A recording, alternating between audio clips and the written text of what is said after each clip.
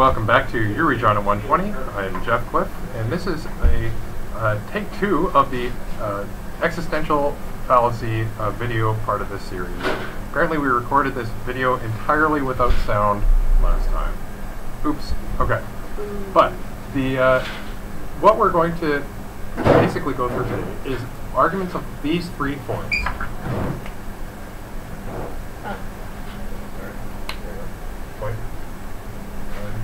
No, or all A or B, no C or A, therefore no C or B. All A or B, all A or C, therefore all C or B. All X or Y, all Z or X, therefore some Z or Y. This is probably the easiest to kind of grasp at why this is actually a logical fallacy. Because you're, in this case, you have to ask yourself, what happens if one of these 2 classes, this Z, X, or Y, doesn't actually have any members, or if there's no, it's an empty class, or it's something that doesn't actually exist. You're making a statement about things that don't exist, and then suddenly the conclusion is false, and the premises are true, so the argument itself becomes invalid. Your argument is invalid. Yeah. So in general, this didn't seem to be a invalid argument until about the early 20th century. Bertrand Russell and others realized that there's really a difference when you're talking about things that exist versus things that don't exist, as far as whether or not true premises will lead to a true conclusion, i.e. the argument is in fact valid.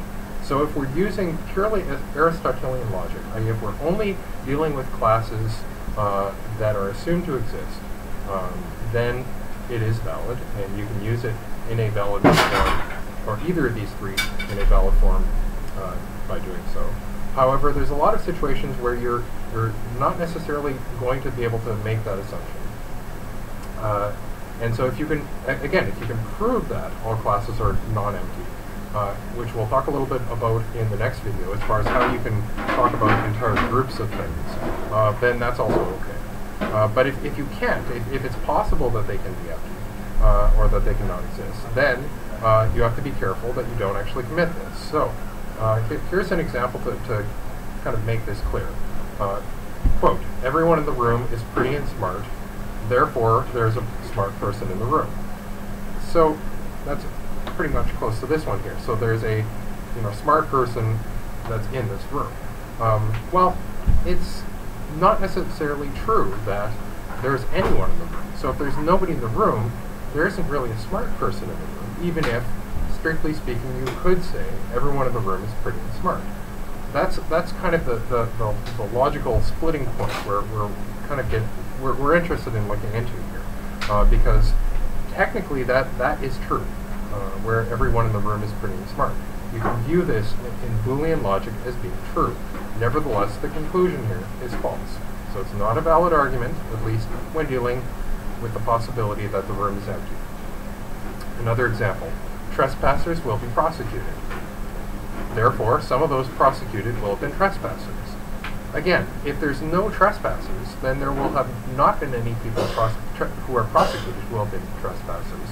So the conclusion will have been false. And in fact, especially if you have like a little warning sign saying, no trespassers, trespassers will be prosecuted.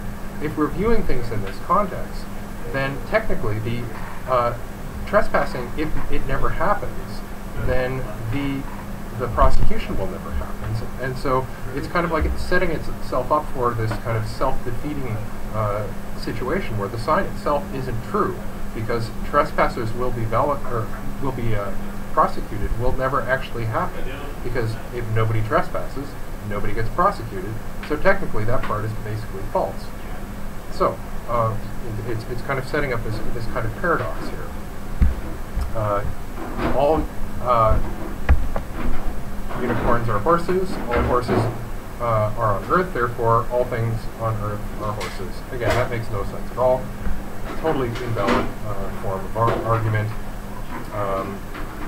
And so on and so forth. So basically, the important thing to note is that if you're making these kinds of arguments where you're comparing different classes, make sure that what you're talking about actually exists. Because if you make a conclusion based on that, and one of the classes doesn't exist, it's entirely possible that you're going to mislead yourself by your argument. Hopefully that's a clear enough description. Yeah? Actually, with the unicorn one, yeah? Is that not like calling all orcas dolphins? Due to the fact that unicorns would be a subspecies of horse. Right. So, again, it's all orcas being dolphins. I'm not sure of the relationship between orcas and dolphins. I'm not sure if there's a relationship there or not. Yeah, there is. It's not killer whales are actually not related to whales, but that's a side note. Okay. Anyway. Okay. Makes sense? Yes. Okay. So, again, any more questions from the audience? No? Okay. Well, I guess we'll see you next video, and hopefully you enjoy.